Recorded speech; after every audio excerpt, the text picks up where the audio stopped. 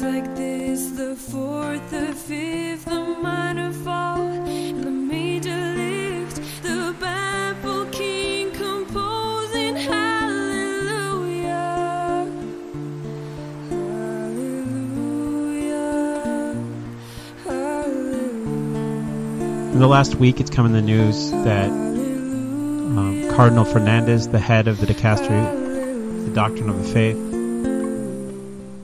wrote a book in 1998 that was buried but was uncovered, and this would have been written when he was 36 years old, that focused on union with God through biological excitement or bodily euphoria, using the base bodily functions of the human person in order to achieve closer union with God. Today we're going to talk about what is that type of spirituality, and how does it differ from a traditional spirituality. We're going to pull those two apart, and we're going to line them up into their camps, and we're going to look at where they come from, what they mean. So let's begin with a prayer. In the name of the Father, and of the Son, and of the Holy Spirit. Amen. Come, Holy Spirit, fill the hearts of thy faithful, and enkindle in them the fire of thy love. Send forth thy Spirit, and they shall be created, and thou shalt renew the face of the earth. Let us pray, O God, who by the light of the Holy Spirit didst instruct the hearts of thy faithful, grant that by that same Spirit we may be truly wise, and ever rejoice in his consolation, through Christ our Lord. Amen. So let's ask the question, is there an evil spirituality? If so, how do you differentiate it from a good spirituality? You will definitely come away from this talk today with some new knowledge and new things to think about, things that you probably haven't heard other places. Christ warned us many times, and this was in the background of the early church's mind. The church, the body of Christ, not just the world, but the body of Christ is divided into two confusingly joined groups that at the end of time will be separated from each other. They will not remain united forever, but to the shock of many, they will find themselves in a different group than they anticipated. Here's some supporting scripture. Matthew 13:24 through 30. Another parable he put forth to them, saying, The kingdom of heaven is like a man who sowed good seed in his field. But while men slept, his enemy came and sowed tares among the wheat, and went his way. But when the grain had sprouted and produced a crop, then the tares also appeared. Matthew 13:36-43. Then Jesus sent the multitude away, and went into the house, and his disciples came to him, saying, Explain to us the parable of the tares of the field. He answered and said to them, He who sows the good seed is the Son of Man. The Son of Man will send out his angels, and they will gather out of his kingdom all things that offend and those that practice lawlessness, and will cast them into the furnace of fire. Or the parable of the net, Matthew 13:47-50. Again, the kingdom of heaven is like a dragnet that was cast into the sea and gathered some of every kind, which when it was full they drew to shore, and they sat down and gathered the good into vessels, but threw the bad away. So it will be at the end of the age. And we see a parallel in Matthew 25:31-46. In this passage, Jesus speaks about the final judgment, where the righteous are separated from the unrighteous, and he uses the metaphor of a shepherd separating sheep and goats.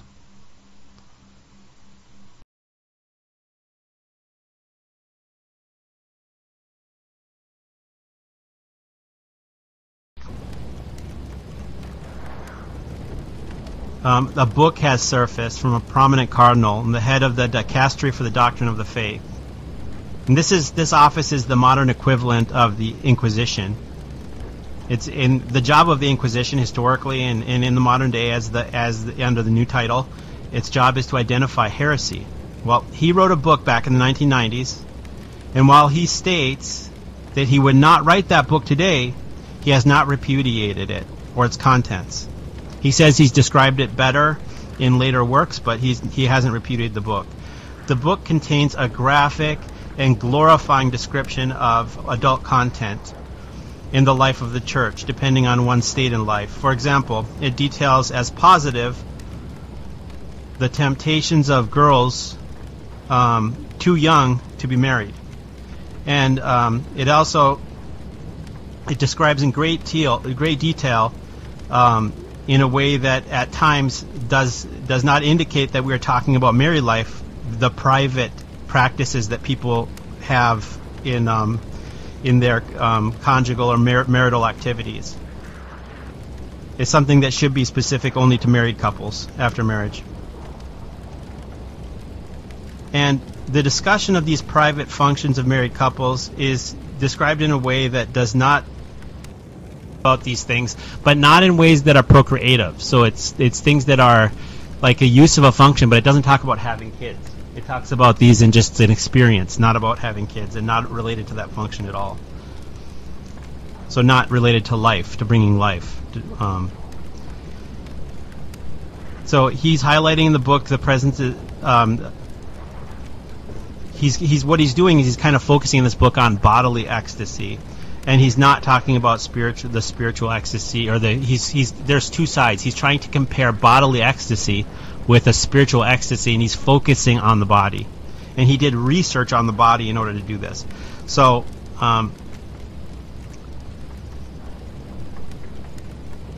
the writings, so he tries to use the writings of Hildegard von Bingen to compare it to his work. She does have some descriptions of some of the functions of the way people engage with each other, but he does it in a way which is much different. I mean, he focuses very deeply on the body and the senses, and not on union. And often Hildegard, when she wrote about these things, was writing from divine revelation. So she was being guided by God, and it was talking about the way married couples relate to each other. It wasn't talking about this function of the body as a divine ecstasy. This is a different kind of thing. In a sense, his book, it seems more like esoteric occult practices, or the old goddess worship from the pre-Christian world, where people commune with spirits. And what comes to mind is a post-Christian. In the early church, there was a group of Gnostics who believed that we were destined for, or certain people, I shouldn't say we were, certain selected people were brought into the mysteries and were destined through these rituals for divine unions, or unions with angels. They didn't call them angels, I don't think, but they were like spiritual bridegrooms, and you approach this wedding chamber to this bridegroom chamber where you joined in this mystical marriage with this being. And so it's very similar to that. It's similar to, so you see this in the pre-Christian world in terms of the cults, the goddess cults that often had these kinds of themes, and then you see it in the Christian world, in Gnosticism and in some heretical sects that focused on the idea of union with spirits in this bodily way. And then you see it in later mystical and occult practices in theosophy and other, as we go forward in history, now the occult has these practices that have continued to pervade. So he's kind of tying into that culture, is what it seems like. He wouldn't say he is, but it really does appear to be the case that he is.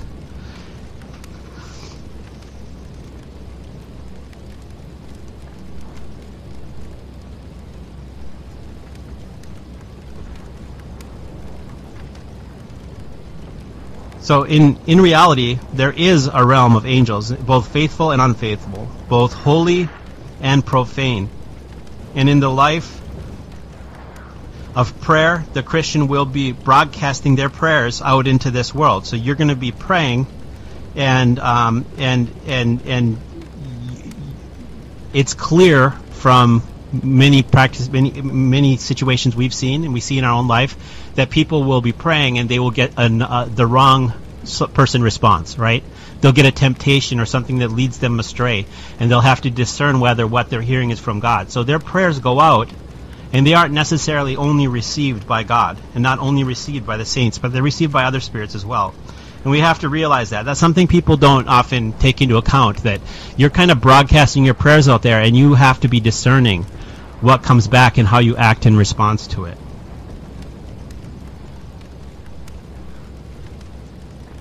So if what comes back is promiscuous, in the end, if it leads you towards this, if it leads towards things like are discussed in this book, right? If it leads towards bodily pleasures or bodily minds, or it leads you to thinking thoughts that you're special and set apart or secrecy, then you got to be very careful of those, and you need to really discern what you're hearing. It's important that we do not let our prayers and spiritual practices lead us down a road that's promiscuous or prone to exploitation, because in the end, you'll think that you're being chosen and this is special, but you're being made fun of this whole time. You are being demeaned, and it will come out in the end that you're being demeaned. And one way to do that, we don't engage in these types of thoughts. So if a thought comes to you, you don't let that thought come to mind. You don't open yourself to it. And if it's coming to you, you don't take part in it, right? You let yourself pass by that thought and don't accept it. We should reject always things that lead us to sinful acts with ourselves or others, or even sinful thoughts.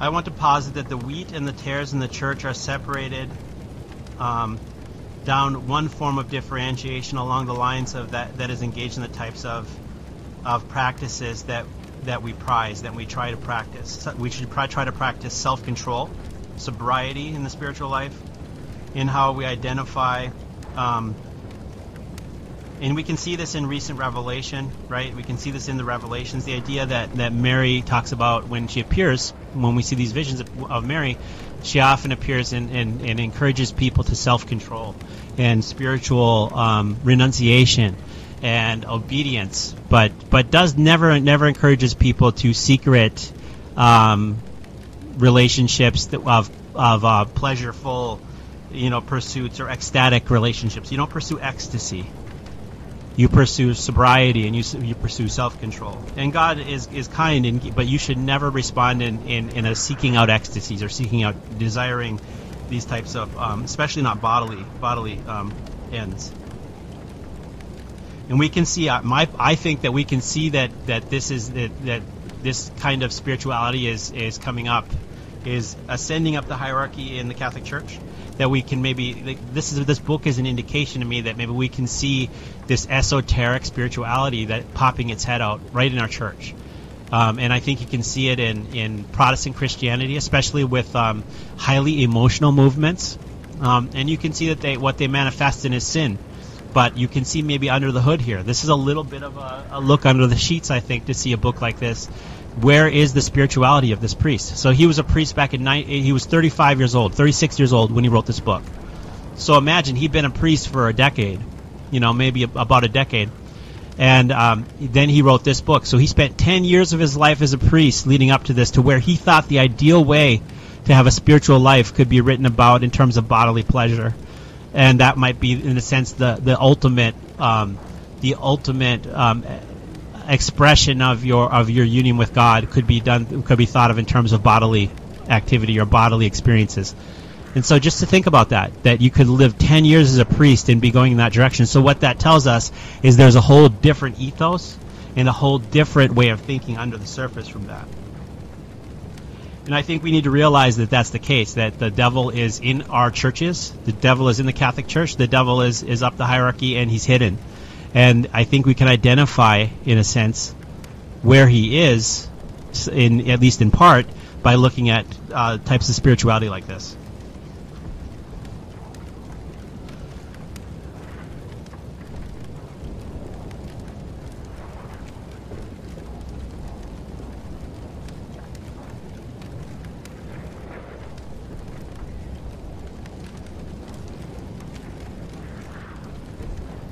So this secret arrangement and deceptive spirit will attempt to form with you, that the deceptive spirit will attempt to form with you, will be supported by forgetting rejection of the letter of the law, of the commandments, of following the rules, and impressing you with ecstasies and delusions. They will draw your mind and your allegiance to them so tightly that without the help of heaven you will not be able to break free.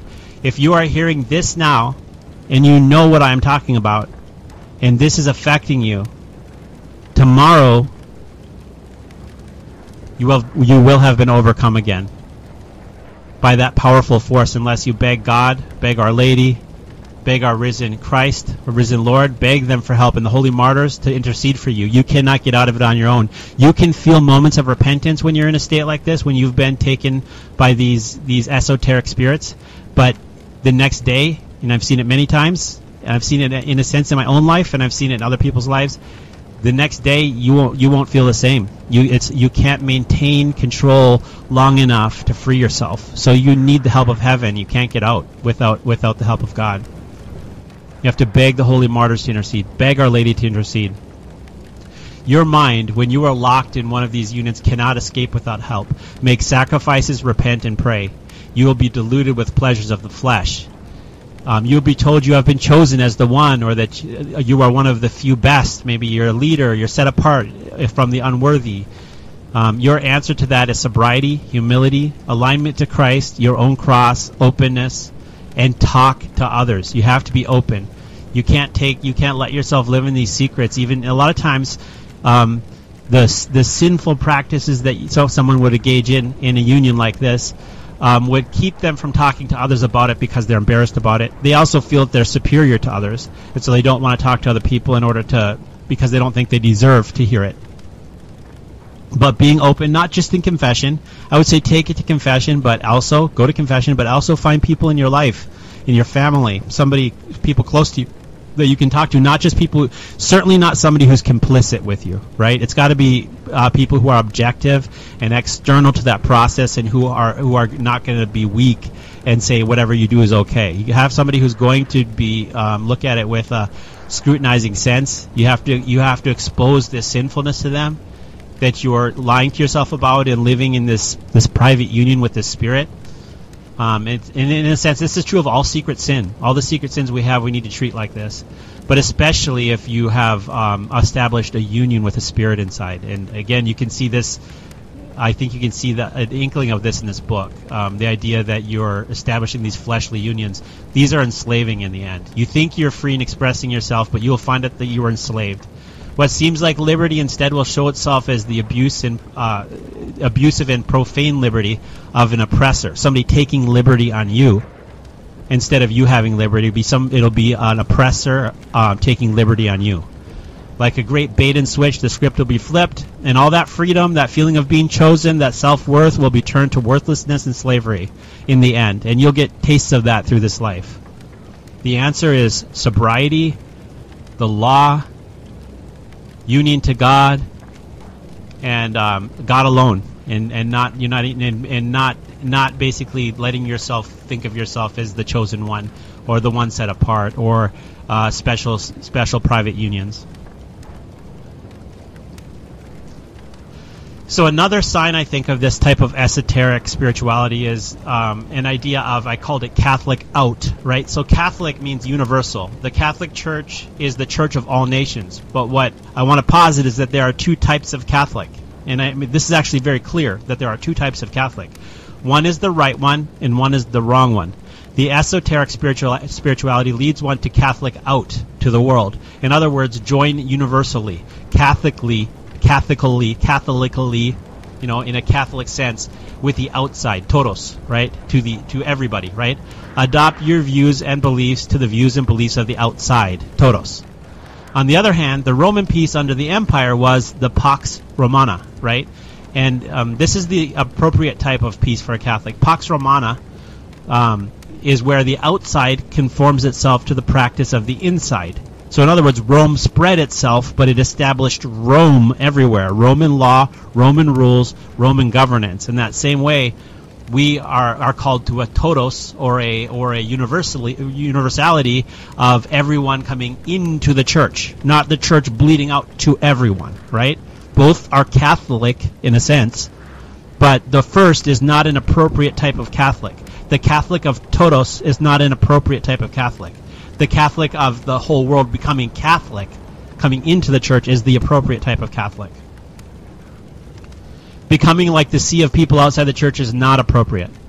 These mystical unions will often lead one to reject the inner truth in favor of outer political and humanitarian ends. The correct order, on the other hand, is repentance and the gospel first, ministering to the state, politics, and the body, humanitarianism second, right? First, it's conversion. So that's the important thing. Universality within. The outside becomes Catholic. And then after we have repentance in the gospel, then we minister to the state, politics, and to the body, humanitarianism.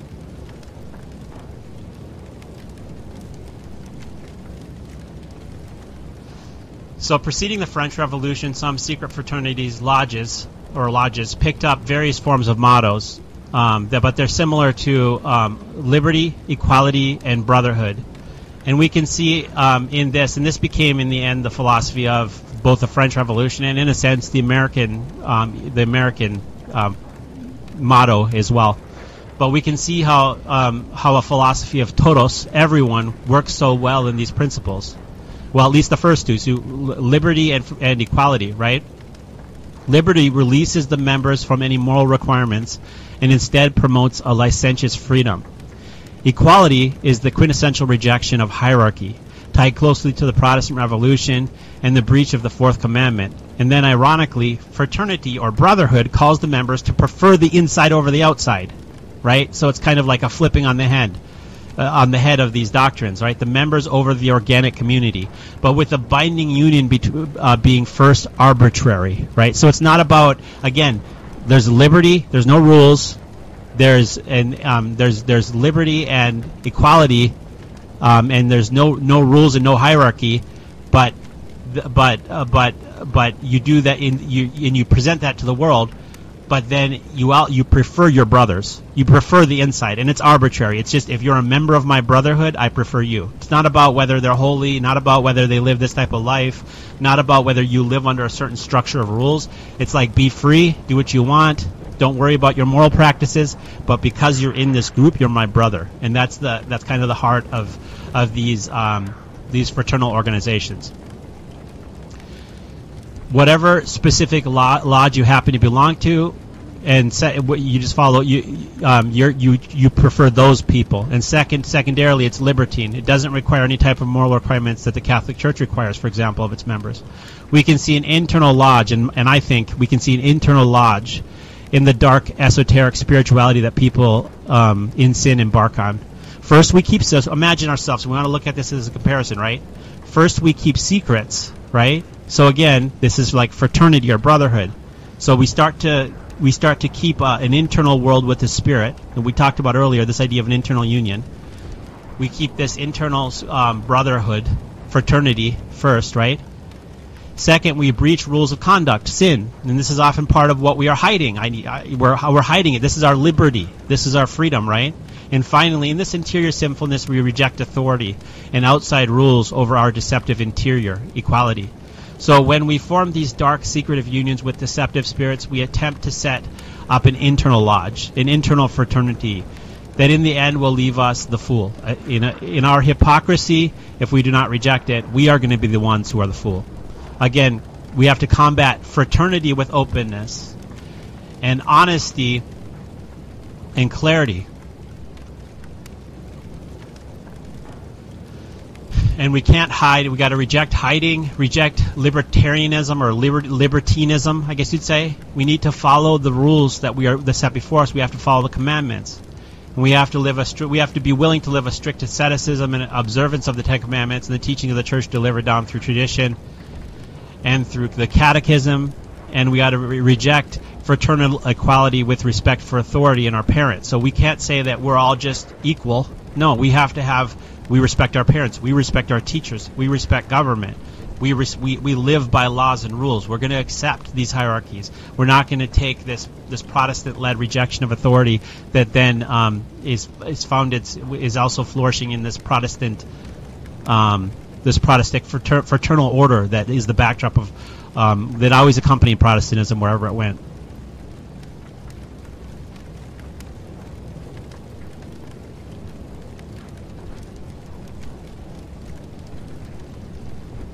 two churches in one can also be identified by these two types of belief systems. It's shocking how different they are, and the idea that they could reside under the same roof is astounding. The new and popular practice of non-duality. If you search that term up on YouTube, you'll get inundated by content. It is good to be non-dual. It is bad to be dual. It's a central theme of Buddhism and academic Christian circles. So it's like in the higher society, in the Christian circles, or more academic Christian circles, it's very popular to be non-dual or tending towards non-duality.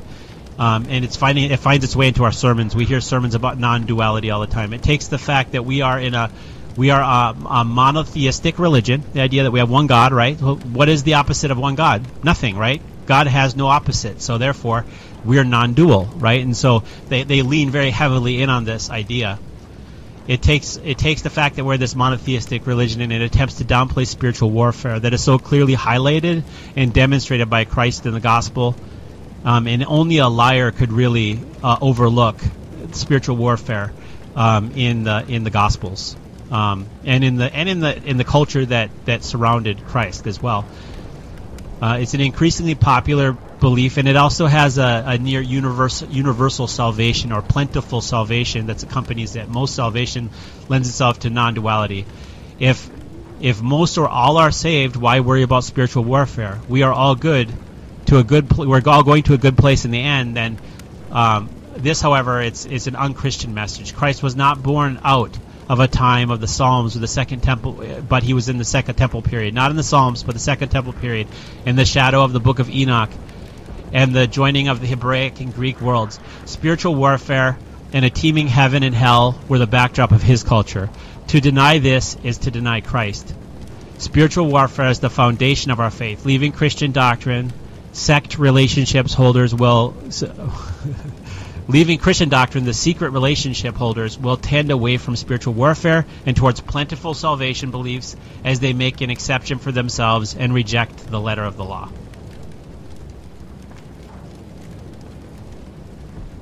And I think that this ties to modern practices in soteriology as well. Soteriology is, again, how we are saved. And for the first 1,000 years of the church, the popular soteriological models were around Christ defeating Satan so that we could enter heaven. So again, it's almost like an opening of the gates to heaven. That was the first couple, the earliest ones. And then in Irenaeus, in the 3rd century, we have a soteriological model that's called today recapitulation or reheading, right? This is where you receive a new head in Christ. So Christ, we basically conform ourselves to Christ. We become other Christs, right? So you are not saved unless you are conformed to Christ and become other Christs. Well, after the turn of the first millennium into the approaching the Protestant revolt, we picked up new soteriological models that have become more popular, and they are substitution models. The idea that Jesus saved us and he covered our sins over, or he pays the price for our sins, and then we don't have to worry about the walk ourselves. And so Catholics reject any kind of pure soteriological model that takes Christ and substitutes him only for our sins. We have to take part in atoning for our sins. We have to repent of our sins and change our lives. And us atoning is good. But many Protestants have wholeheartedly embraced these new soteriological models and have gone so far as to say that to go into doctrines like predestination, the idea that Christ is simply chosen some for hell and some for heaven, and that's all there is to it. We have no part in the process of our salvation at all. And these, of course, go back to Augustine, and there was inklings of these ideas there. But these ideas are not like the Christianity of the first millennium. The majority of Christian believers in the first millennium believe that if you commit mortal sin, you go to hell, and if you live in a state of grace, you go to heaven. That if you conform yourself to Christ, you're on a path towards heaven. If you don't conform yourself to Christ, you're on a path towards hell. But this is not the same doctrine, in my opinion, of a soteriological model that prizes substitution. So if Christ did it for us, all we have to do is believe in him and not worry about our sins. That's not the same thing that we heard from the beginning, at least not alone. We can't take that alone. We have to repent. We have to pursue perfection. We cannot accept that we are not pursuing perfection. We have to be on that goal to become like Christ, and we can't have any other way. He said, unless you take up your cross daily and follow me, you are not worthy of me. And that doesn't mean that no one's worthy, therefore let Christ do it. No. It means take up your cross daily and follow him and work towards perfection like him.